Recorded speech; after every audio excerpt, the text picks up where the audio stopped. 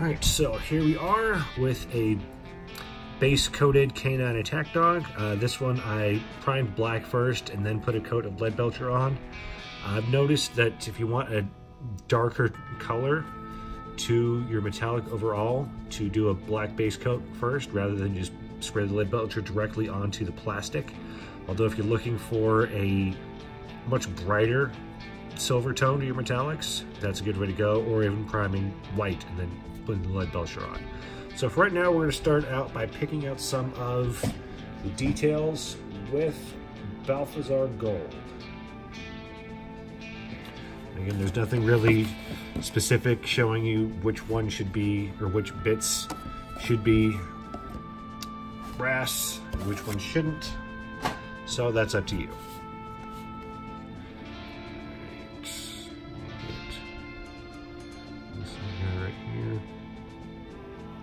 And if you need to, do a few thin coats rather than just trying to get all the coverage you want on one pass.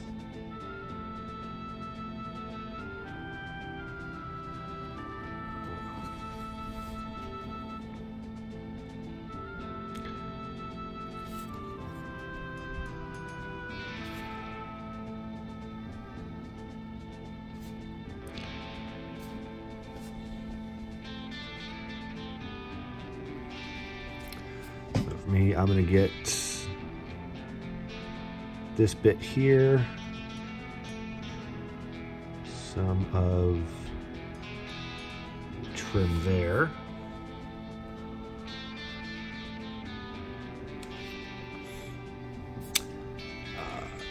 the collar bit here,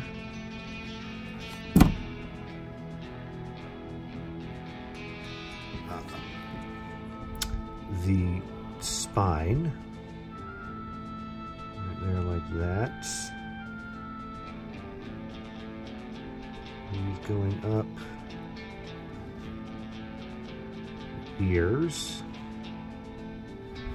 and then these side plates here. Those ones I'm going to hit. As far as the front looks okay. Chest, we will get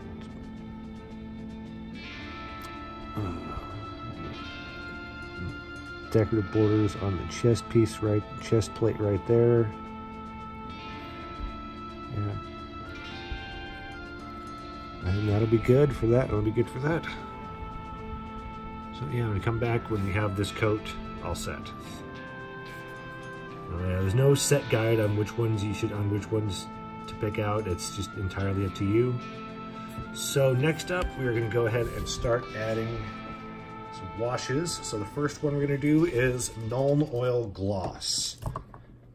I'm not too concerned about the actual glossy appearance because we're going to be doing a second wash right afterwards. This one is just because the Nuln Oil Gloss that I found, it tends to slide into recesses and fit there much easier than the regular Nuln Oil. So yeah, we're just going to go ahead, get this wash all over everything, and then make sure that has plenty of time to dry before we move on to our next step. Okay, so we have our first wash down. You can see it sort of dulled things down a bit and sat in the recesses pretty well. So from here, we're going to go ahead with a second wash of Agrax Earthshade to give the model a more of like a gritty industrial metal appearance and to tone down the gloss shine from the Nuln Oil we used. And same rules apply. Make sure you do a good job working in the recesses. Try not to let it cool up too much, and give the entire thing plenty of time to dry once you're finished. Okay, so here we are with our fully washed K9 Attack Dog. And for our next step, it's just a very simple dry brush of Leadbelcher to pick out the higher areas and provide a very basic highlight for both the silver and the gold metallic bits. There we go. The highlighting is done. And if this is good enough for you, then you are totally free to go ahead and base this to match the rest of your army and be done. But for me though, I'm going to add a bit of RJ Glow to a few specific points, then call it done. So for that, okay, so take your Mephiston Red, and what we're going to do here is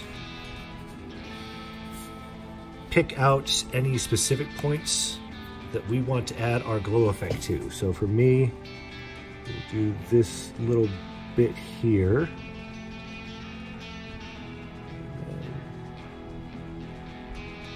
Right there. Right on the chests. Go ahead and get the eyes as well. Let's see if I can get that in the shot.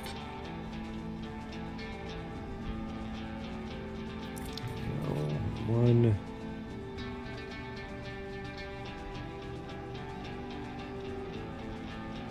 2. I think we'll also add some glow to his spine here.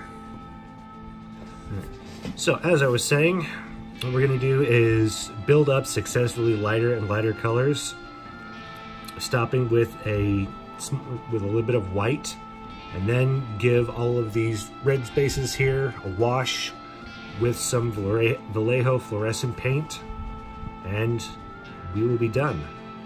So from here, I'm going to go ahead and move up to Fire Dragon Bright.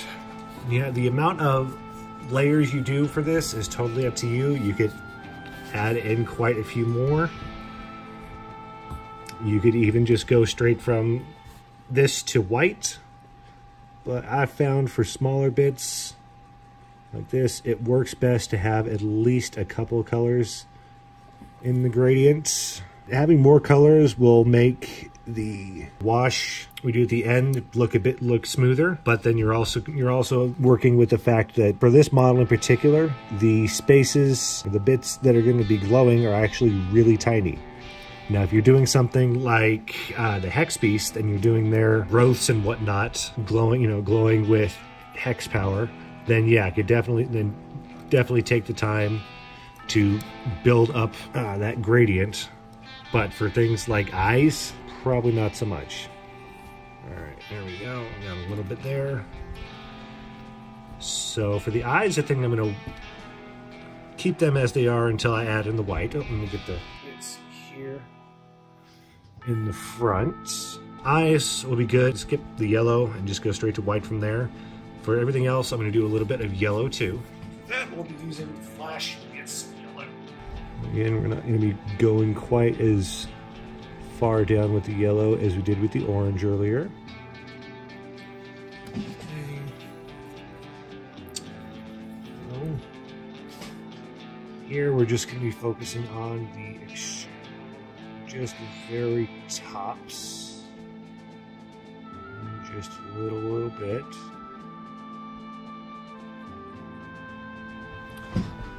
Alright, here we go with our last bit for the actual model.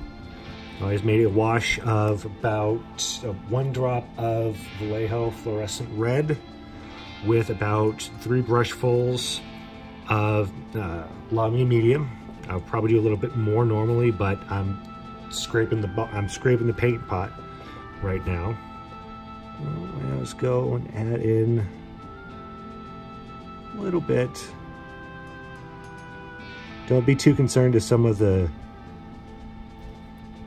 your wash gets onto other parts, because that'll just help with the overall glowing effect. There you go. There's your glow done. For some areas, you might want to do a couple of coats of it, just to make sure it blends pretty well, depending on how much white you'd used before. Yeah, now we're just going to add, you're just going to paint the rim.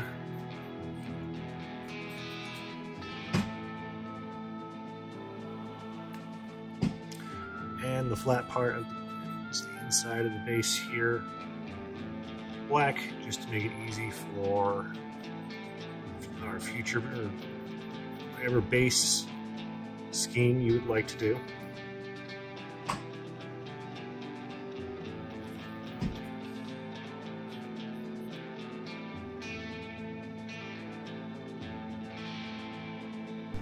Okay, so here you can see the completed Canine Attack Dog. For the basing, I put down a bit of Grillin Earth, washed it with Reikland Flesh Shade, and then a quick dry brush of Tyrant's Skull at the end. I know this isn't the best painting tutorial, but I did learn a lot about how to record and edit these, so future efforts will be improved. Until then, take care, guys.